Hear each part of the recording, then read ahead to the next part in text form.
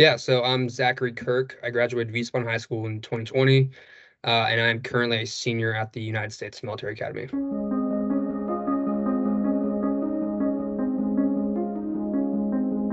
I definitely knew what I was getting myself into.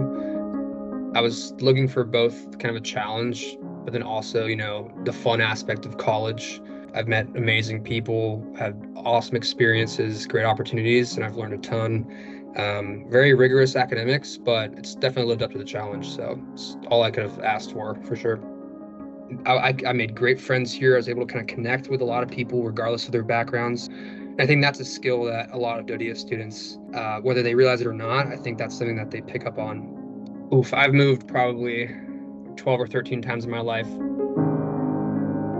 So I actually spent my freshman and sophomore year at Vicenza High School. And then I moved to Wiesbaden High School and I finished that out for my junior and senior year of high school. When talking about how DoDEA prepared me for college, the first thing that popped in mind actually was take the academics there seriously, because wherever you go, I think that'll really carry value and translate. I mean, still to this day, I use the notes that my DoDEA Wiesbaden High School math teacher would pass us out.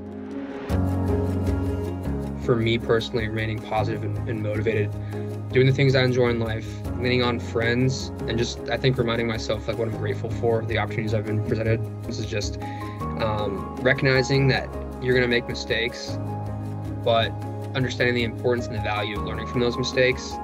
If you fall on your face, like, you're still moving forward. And so I think, a combination of all those things just keeps me positive, just keeps me looking upwards.